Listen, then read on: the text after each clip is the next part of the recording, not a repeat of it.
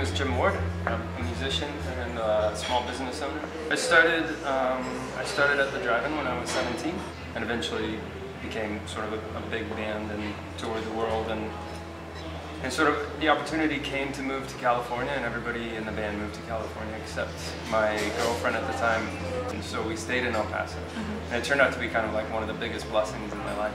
One, it made me realize how much I loved this city, and the other thing is that it made me sort of be able to see both cities and cities around the world in quick succession. So I think for me I was able to start appreciating the city on a faster scale. I think that the genesis of my appreciation of this town is that it's tradition and culture and the respect that we have for each other and kind of the genuineness of this town. Whenever I have bands at Tricky Falls come through, and you'll hear it time and time again, this is the best show of our tour. This is the best crowd we've played to in I don't know how long. You guys are amazing. Because there's like a real desire for it. If you spend more than a couple of days here, every person I've ever invited to stay at my home that isn't from here has fallen in love with this town. I mean, fallen in love, that over it is. And I think it's the people.